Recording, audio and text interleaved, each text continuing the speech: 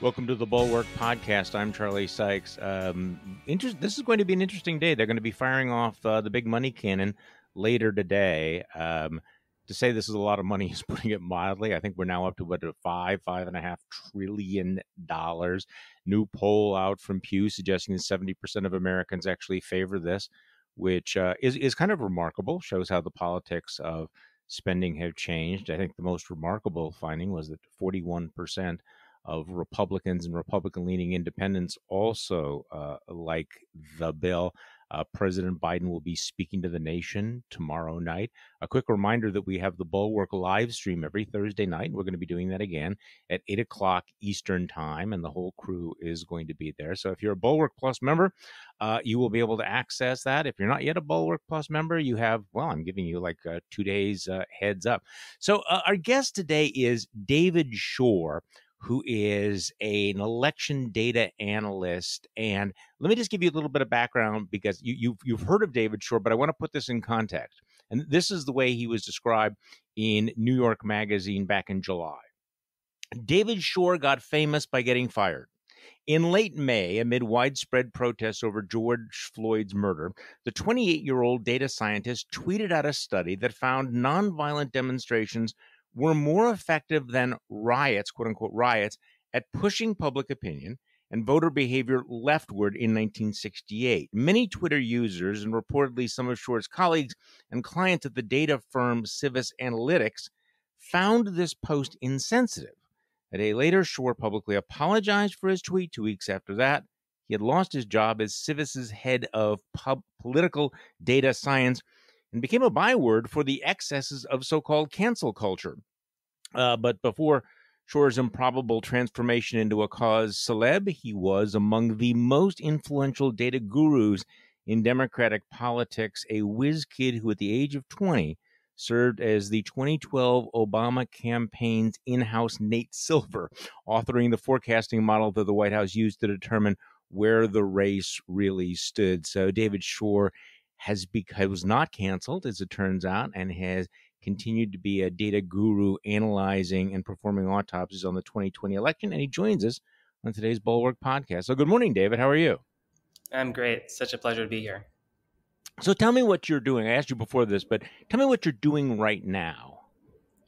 I'm the head of data science at Open Labs, a progressive nonprofit that's focused on providing polling and public goods to the progressive cause. We are hiring. If anyone wants to go to my Twitter and see the job postings we have up. So tell me, what was it that got looking back on you getting fired? I mean, look, I try to stay out of the wokest of the woke precincts, but you were pushing out data saying that riots weren't good for Democrats, that when there were riots, people tended to move right. That seems prescriptive. And why do you think that was perceived to be insensitive or a fireable offense in retrospect? Well, I don't want to comment too much on all of that, but I will say, obviously it was a very sensitive moment and a very powerful moment. People had a lot of feelings, but I do think it is an important message and one that's been around, for decades, that nonviolent protest is very effective at moving opinion and making people embrace the cause of egalitarianism. And, something that's really hard about when you depart from nonviolent protests is, fundamentally the core mission of the left is to get people to support egalitarian causes. And, we've seen in a lot of research, and the tweet that I put out was just one example, that when violence starts to happen, when there's crime, that's like very corrosive. People stop being receptive to this message of wanting to help other people, and instead kind of turn toward wanting to protect themselves. And that's something that's been toxic to center left causes now and really across the last 200 years across the world. And this turned out to be a major factor in the 2020 election. So I want to turn to your updated autopsy on the election. And there's obviously a lot of different takes from all of this, but I found your discussion of what happened with Hispanic voters to be the most interesting. This was one of the most unexpected developments, I think, for a lot of folks. The fact that Democrats lost ground among Hispanics, that Hispanics swung toward Trump by about 8 or 9 percentage points. And this was pretty much across the country. So let's talk about that. What exactly what are the main factors to explain the decline in Hispanic support for Democrats? I think the important way to start this conversation to ground it is to talk about ideology. Hmm. If you ask people, do you identify as moderate, liberal, or conservative? There aren't very large racial differences. Obviously there are very large racial differences in partisanship in terms of who people vote for, but roughly the same proportion of white, black, and Hispanic voters identify as liberal, moderate, and conservative.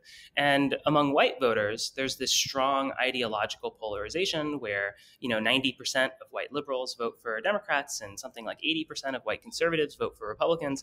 But among non-white voters, historically, Democrats have won non-white conservatives and actually won them by very large margins. And, the big picture story of the last 4 years has been that there's been an ideological polarization among non-white voters so that non-white conservatives are starting to vote more like white conservatives.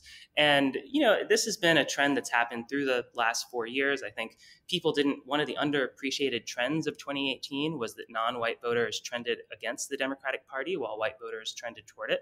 This was really electorally important. Democrats lost the Georgia governor's race because Stacey Abrams did worse among black voters than Hillary Clinton did. And the same is true for the Florida Senate race in 2018 as well. And so there were a lot of close races that we ended up losing because of this trend. But zooming to the last 2 years, even though there's this broader trend, there's always going to be specific triggers. Something that I think comes out very clearly in both the precinct election results and in polling that we've done since the election, points to two specific factors. The first is even though there was a large decline in the Hispanic vote basically everywhere in the country, it was particularly pronounced in places with large amounts of Colombian and Venezuelan ancestry. Mm-hmm. One example that I bring up in my interview is Doral, which is actually very close to where I went to college in FIU, which has one of the highest proportions of Venezuelan and Colombian ancestry in the country. It's a precinct that Clinton won by 40 points and that Trump won by 10 points. This is South Florida. I just want to clarify. Dural's in South Florida. Yeah, that's right. It's in South Florida. Yeah, and yeah. And I think it tells. I think this discrepancy tells a very powerful story in that social. If you actually look at polling and attitudes towards socialism, Venezuelans and Colombians I think are particularly hostile to the label. Partly I think probably because the historical context of what socialism means to them is FARC paramilitaries or Maduro, and less Sweden. Which is how a lot of white liberal voters think of socialism. I think the second big thing, that comes out is that we did a large post-election survey of Hispanic voters after the election, and we asked a battery of different questions, attitudes toward lockdown, towards crime, toward reproductive choice, and something that came out really clearly is that one of the the strongest predictor of switching from Clinton to Trump was attitudes on crime and attitudes toward public safety. Interesting. Mm-hmm. And the last thing I'll say here is, I think, kind of contrary to a lot of the public discussion around this, Hispanic women trended more than Hispanic men. People like to talk about machismo, but we saw that the swing among women was roughly twice as large as the swing among men, and I think that makes a lot of sense in the context of defund the police and crime, in that women care in polling. Women place a higher premium on keeping crime low and on public safety, I think, for a lot of reasons. And so I think this points to a clear picture that the 2018 to 2020 decline did have a lot to do with the rising salience of socialism and the rising salience of defund the police. But I want to say, we shouldn't focus too much on those two things, because I think there's a broader story here, which is that over the last 4 years, white liberals have become an increasingly dominant part of the Democratic coalition to an extent to which wasn't true 20 years ago, and they've really remade the party in their image, in terms of making it a very ideological party that communicates in ideological terms. And as that happens, that's not just going to turn off working class white voters; it's also going to turn off working class non-white voters who actually most of whom identify as moderate or conservative. This is really interesting to me because there were a lot of people on the left who I think thought that as the party became more dominated by white college educated voters, that somehow it would pull the party toward the right. And the point that you are making is that in fact the opposite is happening, is that this cohort is in fact taking the party further to the left and making it more ideological, which is alienating some of these non-white voters, which I'm thinking of the punditry that I read through 2020. I don't think people saw that coming. Yeah, absolutely. I think one of my biggest, mistakes of the last 5 years is, 5 years ago, I saw this trend of educated, richer white voters entering the Democratic Party and working class white voters leaving the Democratic Party. And I, like a lot of other people, particularly on the left, really assumed that this would end up pushing the party to be kind of socially liberal and fiscally moderate. But that has not happened. As the Democratic Party has become more educated, it has become more liberal and more left wing on both social and economic issues. And I think it's a really interesting question as to why I think we've seen similar trends, in other countries in the West. They have different electoral systems, and so it's manifested in different ways. But I think it's definitely a clear trend. And I think the big reason is that educated people have much more ideologically coherent views. And I don't mean that in a good way. I think in a lot of ways, ideologically coherent means what educated people have to believe.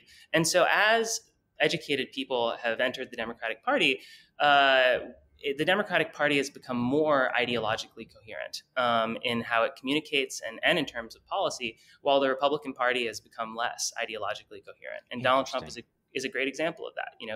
He was actually rated as in 2016 as one of the most moderate people to run for president. If you look at the ANES and how survey takers rated folks, and I think the big reason is that he kind of rejected this conservative idea that you should simultaneously of entitlement cuts. He said he wasn't going to cut Social Security, he wasn't going to cut Medicare, and that he wanted to cut immigration. This is a view that the median voter held, but it was a view that's very unpopular among both educated Republicans and educated Democrats. And one of the reasons he was able to cut through was because he managed to kind of reject this ideological orthodoxy, even if he did it in a way that I don't like.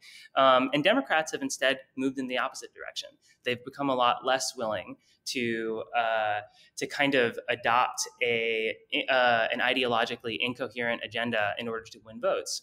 And the consequence of that is that they've started winning fewer votes. So you have a line in your interview, which I thought was interesting. You said that ideological polarization is a dead end.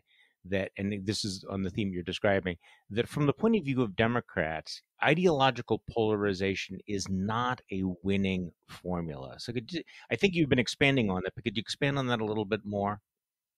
Sure. So, fundamentally, 20% of the country identifies as liberal, 40% of the country identifies as conservative, and 40% of the country identifies as moderate. A lot of people like to claim that these ideological labels don't mean anything, but they do. Across a variety of issues, particularly relating to, racial resentment, but across others, liberals have very different views than the rest of the country. One phrase that I hear people say a lot is they say, Democrats, we're too wonky, we talk too much about issues, and we don't talk enough about our values.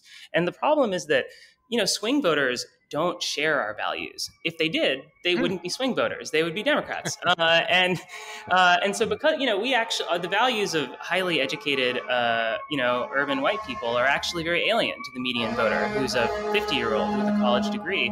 And the only reason why don't go past that too quickly here. Why are the values so? What explains the gap? How are they alien?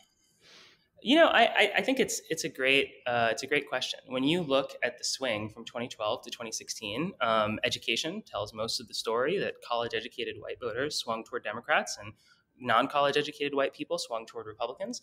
And but it wasn't education. It's not actually education that drives this split. When we've gone and we've done surveys, there are a lot of fundamental differences in terms of attitudes toward racial resentment, attitudes towards social trust. College-educated voters are substantially more likely to say that people can be trusted, and it also just shows up in terms of personality. If you look at openness to new experiences, which is kind of something that psychologists like to use to describe personality, liberals are much more open. When they see new novel stimuli, when a new ethnic restaurant opens in their neighborhood, they get really excited. They like to live in denser places, and working class voters are much lower in openness to new experiences. They don't react positively to novel stimuli. And so this just kind of gets at this really fundamental divide in terms of, values, in terms of what kind of society they want to live in. And if young, highly educated liberals make the Democratic Party a mouthpiece for their preferred way of life, they're going to really turn off a lot of people because the median voter, again, is a 50-year-old without a college degree. And so we should really make, if you have an agenda centered on giving people health care, on making it easier to go to college, on giving people jobs, that's something that, a working class 50-year-old can get behind. But if you're instead, trying to project that we want to turn America into Brooklyn, then it's going to be much harder to build a coalition that gets to 50. Again, this is actually the key point, is getting to 50 isn't enough due to the nature of our electoral system. We need to get to 52 in order to win the presidency. And we need, honestly, 53 or 54 in order to win the kind of states we need to maintain our Senate majority. And so that's why I said it's a dead end. So what you're describing and putting it in a slightly different way is that if Democrats stick to bread and butter economics, jobs, economic issues, they will score points with these voters. If they double down on wokeness and cultural issues, they will alienate those voters. Yeah, something I want to make clear is that there are a variety of non-economic issues that are actually, popular. We won the North Carolina Senate race in 2016 because the Republicans tried to pass a trans bathroom bill. So I think, the median voter, even though they're not as racially liberal as liberals, still are broadly okay with inclusiveness and things like police reform. But it's really important to communicate around these things in a way that is palatable to people who identify as conservative. And that's something that I think Joe Biden has done very well. I think it's something that historically Democrats did well throughout the 90s and the 2000s. But, I think the key thing here is that liberals, and I think people who write about politics in progressive space, all really want radical change. And the way that you get attention is to cast things in the most radical light possible. One of my friends calls it acid coding, and that's really bad. People don't actually want radical change. We have a Republican governor in Vermont and a Democratic governor in Kansas because you had these strongly ideological governors who tried to pass, really expansive, unpopular legislation, and the end result is that they lost. And so that doesn't, personally, I'm a left-wing guy and I support, radical change, but we really need to communicate in ways that won't turn people off and present things as common sense solutions rather than trying to give the image that we're trying to fundamentally transform society. Well, let's talk about racism, because you had some very interesting thoughts about that. I'm going to read you what you said in the New York interview. In liberal circles, racism has been defined in highly ideological terms, and this theoretical perspective on what racism means and the nature of racial inequality has become a big part of the group identity of college-educated Democrats, white and non-white. But it is not necessarily how most non-white working-class people understand racism. So talk about that gap and the way that Democrats need to talk about race and not talk about race. I don't feel super comfortable talking about this at length since, I am white. But I do think something that shows up very clearly in polling is that there are a lot, when you look at what academics call, racial resentment indexes. Questions like, do you believe that the reason that African Americans can't get ahead is due to discrimination?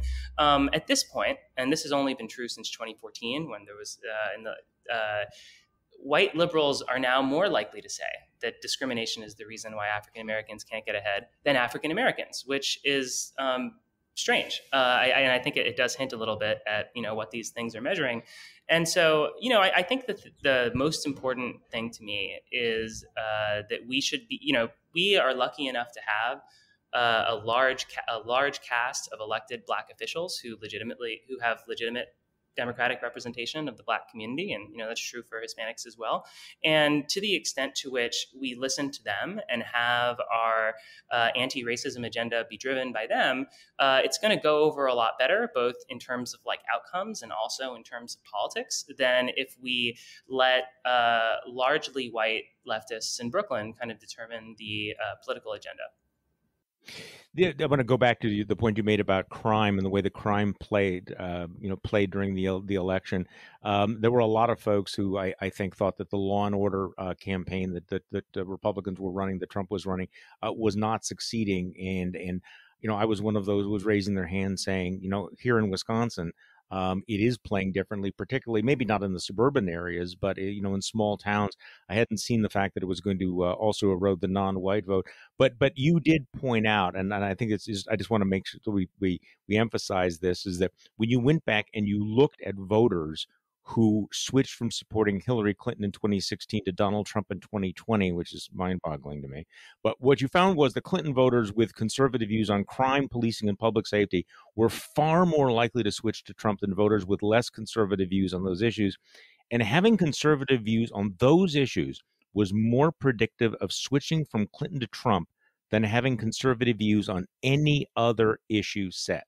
That I thought was very interesting. How powerful, how salient that issue of policing and crime was in motivating those voters. So this really is a very specific manifestation of what you've been describing.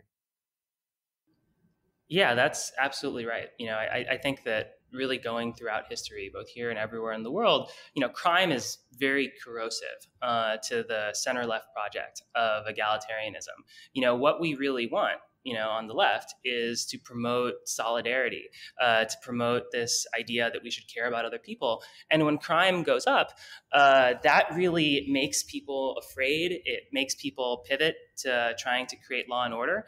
And that's one of the key strengths of the right. When you look at issues that people trust different parties on, people trust the center left on, healthcare, on reducing poverty, on looking out for the middle class, but they trust the right on lowering crime and issues like immigration. And our job, as people, as members of the center left, is that we want to do everything we can to increase the salience of the things that voters trust us on, which is healthcare and bread and butter issues. And we really want to do everything we can to keep the things that people trust the right on, things like crime and things like immigration, out of the public conversation. And that doesn't mean, that we can't pass bills and do things, but it means that we want to do everything we can to, one, have people not be thinking about crime, and one of the easiest ways to do that is to make sure that crime is low, and two, to not create this perception that Democrats don't care about crime, because that's an incredibly toxic position to hold. People care a lot about the public safety and their own safety and the safety of their families, and if we look like we don't care about that, that's a really deep issue that will turn people off. So let's talk about immigration. We talked about crime, but immigration, you mentioned that several times. Obviously, Joe Biden is pursuing a radically different approach than Donald Trump. We are seeing some problems at the border beginning to gel with a number of unaccompanied minors. The numbers, public opinion seems to favor some of the immigration reform ideas of creating a path to citizenship, but you're saying that this would be a mistake for Democrats to make this a priority? I our current immigration system is a humanitarian crisis, and I do believe, as a liberal, that Democrats should use their power to try to alleviate that. But I think that there's a really big distinction between what you run on and what you do and what you talk about. One of my favorite examples for this is that Donald Trump did a lot to make it easier to pollute rivers, and he did a lot to push a very unpopular deregulatory agenda, but he didn't talk about it. I think it's really unfortunate that the median voter sees accepting more refugees as roughly as toxic as making it easier to put toxic chemicals in the air. But that is the political reality we live in, that the median voter is actually very skeptical of a lot of liberal ideas on immigration. And that doesn't mean that we shouldn't do things to address this humanitarian crisis. I believe we should, but it means that we shouldn't talk about it very much. And we should do everything we can to keep it off of the public agenda, in the same way that Republicans, I think, are very smart. They don't go out and campaign on the fact that they cut taxes for very rich people, and the same, they focus on their good cards. And I think that we should focus. The point of public-facing communication is to persuade people, and we should focus our public-facing communication on the issues that people agree with us on and the issues that people care about. That obviously explains why the Obama administration over 8 years didn't really pursue or make a priority of immigration reform. I assume that's part of the explanation. So let's talk about what's happening today. We're having the House of Representatives will be voting on this massive $1.9 trillion COVID relief package, which is really a BFD. I mean, it's the more you find out about it, I mean, the more that is in it. The Biden folks are going to be selling this aggressively. They think that they learned from the failures of the Obama administration to aggressively sell this. So the president's going to make a speech. Just listening to the way you were laying out the issue, the issue buffet. How does this play? This seems more responsive to the kind of agenda that you have been advocating, because it is addressing issues of jobs and putting cash in people's pocket, job training, family support, the children's tax credit. So talk to me about how you politically this plays out in this universe of ideological polarization. It's a great question. We've, over the last couple months, pulled something like 60 or 70 different issues as part of the services that we try to provide to folks in the party. And the American Recovery Act is literally the most popular thing that we've pulled. Even with pro and con arguments, even with Republican attacks, it is a very popular bill, and the pieces of it are very popular. And I think that it's a good example of focusing on economic issues that people care about. And, to the extent to which the media covers this, as opposed to the media covering the return of Donald Trump or all of the different things that Republicans do, it'll play very well for Democrats. But it does highlight kind of the core challenge. Chuck Schumer is out there every single day talking about gas prices or healthcare, but the media doesn't cover it. And this is one of the core challenges, is that Democrats can talk about bread and butter issues all the time, but if they slip up even once or twice, that's what the media will tend to cover. And that's one of the core challenges of this. But the last thing I'll say is that Joe Biden's approval rating has been pretty steady since inauguration. As far as I can tell, it hasn't really dropped at all, and that's amazing. As far as I can tell, that's literally never happened, in the history of public opinion polling. Normally, presidential approval drops like a stone over the first couple of months. It happened to Obama, it happened to Trump, it happened to basically every elected president since FDR. And I think that the fact that he's focused his agenda on such a popular bill that has such popular parts, I think plays a big part as to why. What makes it so popular? Just that people want to have free money in their pockets, or is there something else that's driving the popularity of the legislation? I think that every single piece of it, expanding the child tax credit, putting checks in people's pockets, like every constituent part is very popular. Some of that is the moment. I think generally at this exact moment, the public is much more open to large spending than I think they would have been at any point, and we've seen that in polling. But I think the key is that there isn't really any unpopular component of it that Republicans can, hang their hat on. And that's the thing that's made it go well. I think one of the really sad things about politics is that you're kind of judged on the most unpopular part of your bill, because that's what the media ends up talking about. And this bill doesn't have anything in it that is unpopular. And that's required a lot of discipline, I think, on the part of the Biden administration and, Chuck Schumer. But it's something that I think has paid dividends, because as we can, it's had really large effects on the polling. Well, the one negative I would be, and I don't see a huge number of people who are concerned about this, is the level of debt and deficit. That you're talking about now $5 trillion basically put on the credit card, which used to be controversial. But I think you're right. I mean, I think that public opinion has shifted, and after 4 years of Trump, fiscal conservatism has been beaten to death with hammers. One of the questions I have, though, is that at what point will the Democrats have to talk about revenue enhancements? You pointed out that the Republicans never talk about their massive tax cut anymore, which, by the way, they thought was their signature issue. They thought this was the popular issue, and they decided it's not. But at some point, aren't Democrats going to have to say, hey, we have to pay for this stuff? Are we going to repeal these tax cuts? And how does that play? It's a great question. Generally, tax increases are usually unpopular. The reality is that the kind of popular tax increases, raising taxes on the rich, are just can't raise that much revenue in scope. I think the big question is, what are the remaining bills that Democrats are going to try to do, and how much revenue they're going to need for it. And I don't know. I mean, I'm not a legislative expert, but it will. I think the big question is that right now the public mood and kind of the broader set of elites is very in favor of deficit spending, and if that changes, like we saw in 2009 or at various points in the past, then suddenly Democrats will be under a lot of public pressure. But, personally, I'm hoping that this elite consensus stays.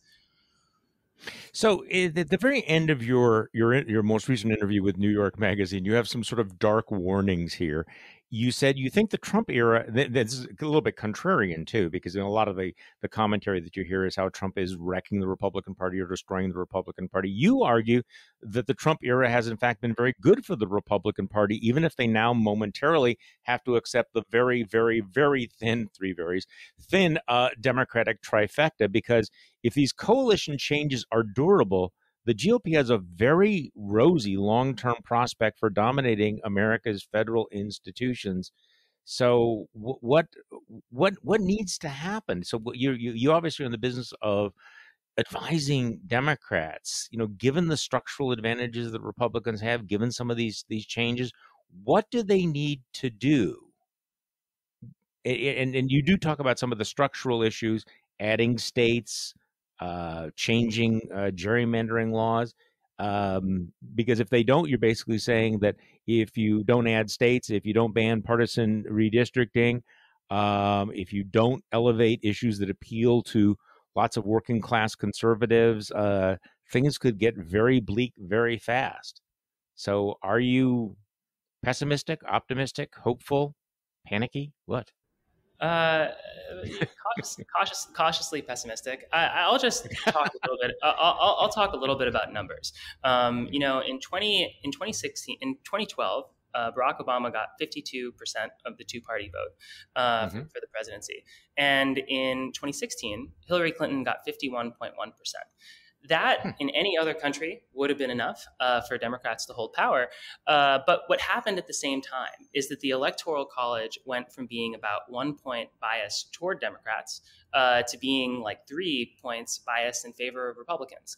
And that's why we lost. Basically, this shift of non-college educated white voters toward the Republican Party increased the bias of our electoral institutions, because non-college educated whites are disproportionately live in rural areas, and rural areas are overrepresented in our electoral system in a bunch of ways, whether it's in the Electoral College because there's a bunch of large Midwestern states, or in the Senate because the Senate, obviously, by design, overweights rural states. And so in 2020, that bias increased. In 2016, we could have won with 51.6% of the two-party vote, and in 2020, we needed 52%. And luckily, we got 52.3 and we narrowly won. But as long as this education polarization continues, as long as college-educated voters trend left and college educated and non-college whites trend right, this is going to make it harder for Democrats to win elections and increase the amount of the vote we need in order to maintain power. And I think that there's two tacks, as you talked about in your introduction. The first is that midterms are usually fairly bad. Hopefully this will be better than average, but our current electoral house map is heavily gerrymandered. The median seat that decides control of Congress is about 3 points to the right of the country overall. And so that means that if we get 50% of the vote or 51% of the vote in 2022, we will almost certainly lose the House and potentially lose the Senate. So there are structural reforms that our current Congress can pass. We can have DC and Puerto Rican statehood. We can get rid of partisan gerrymandering, and that would substantially increase our chance of holding power. But more than that, we really need to reverse this education polarization and decrease the biases of our institutions, because otherwise we'll just constantly need to get 52 or 53 or even 54% of the vote in order for us to maintain power. And that's not tenable in the long run. We managed to scrape 52.3% running against one of the most unpopular Republicans to ever run for office. And that was only barely enough, even though we nominated the most popular person in our party, whose surname isn't Obama. And so I think that really speaks to the urgency of doing that, of trying to appeal more to working class white voters. And I think it also speaks to the urgency that we really, really need to pass these structural reforms in order for us to not be caught flat-footed like we were in 2011. Okay, so tomorrow morning, after this podcast has been posted, your phone rings and it's the president sitting in the Oval Office saying that he'd been listening to you on this podcast and he wants 3 ideas from you how to end this educational polarization and appeal to these working class voters, white and non-white. What would the 3 things you would tell the president? I don't know about 3, but I think a really underrated. I think a really underrated key to winning elections is to run on popular issues that people care about. And I think so far, it's become an ancient rediscovering an ancient wisdom. And so I think that it's funny to hear you say that because it's so obvious. But this is the problem of ideological polarization, right? That people want to scratch their itches as opposed to, hey guys, maybe talk about the things that people like as opposed to the things that make you feel good about yourself. Yeah, I think it comes back to this idea that the purpose of public-facing communication is to persuade people. That's the reason why we're doing it. And I think that, it's a simple idea, but I think it's very radical in its implications. Right now, most progressive organizations use media as a means to talk to each other and coordinate with each other. And the problem is that swing voters are listening. And so I think we really need message discipline. We need to internally coordinate, and we need to put out messaging that builds a brand that isn't toxic to working class voters. And I think this is a totally doable thing. This is something that Barack Obama did. Education polarization actually decreased in both 2008 and 2012.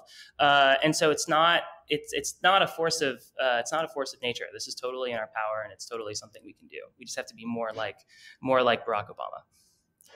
David Shor, thank you so much for joining me today on the podcast. Fascinating stuff. I really appreciate it. Thank you. Pleasure to be here. And thank you all for listening to today's Bulwark podcast. I'm Charlie Sykes. We will be back tomorrow, and we will do this all over again.